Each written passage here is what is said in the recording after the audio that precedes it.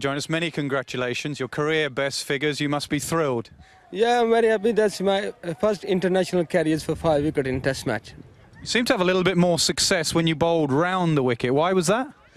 Because if my ball, my captain and coach, they lots of help for me, and they said give confidence for me. And if you want to bowl dusra, your turning point. If you got bounce and turn, you coming round. Try for few overs. I just try for few overs. I'm good confidence, and then I turn bowling around.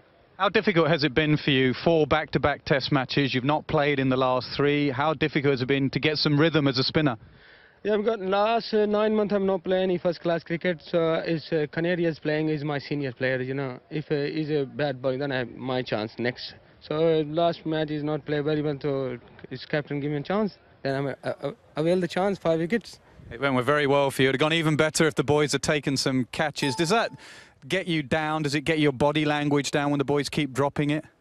Yeah, we try hard. Catching every day in the morning. Coach is very working hard, but I don't know what's happening.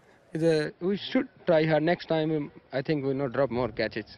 But you ended up catching them yourselves in the end, didn't you? Yeah. I tried the last catch. I go, okay, I'm good. Thank you. Great to see you bowl so well. Congratulations. Thank you very much. Thank you.